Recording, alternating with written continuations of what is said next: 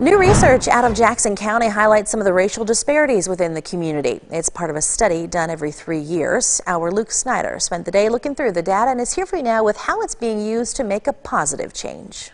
When we do it together, it's bigger than if we're just out there doing it alone. Maisha Jones is part of the Jackson Collaborative Network, a team of community leaders ready to come to the table to have uncomfortable conversations when it comes to racial disparities in Jackson.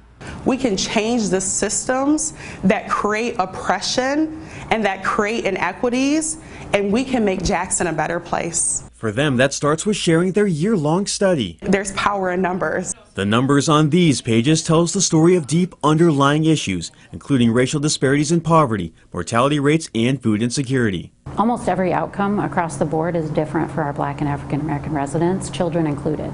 The data shows 49% of black children are living in poverty in Jackson County, compared to 16% of white children, with black infants 5 times more likely to die before their first birthday than white infants. And 46% of African Americans say they worry about having enough money to buy nutritious meals. These are problems that inequities that Jackson has experienced for a very long time.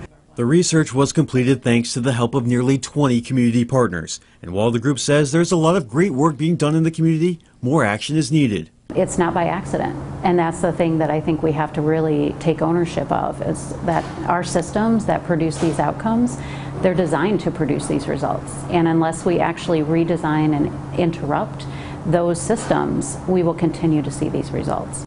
The group says awareness is one tiny step in the right direction, but it's not enough. They hope this research gets the ball rolling for change. First you have to know, but then you have to ask yourself, now that I know, what will I do?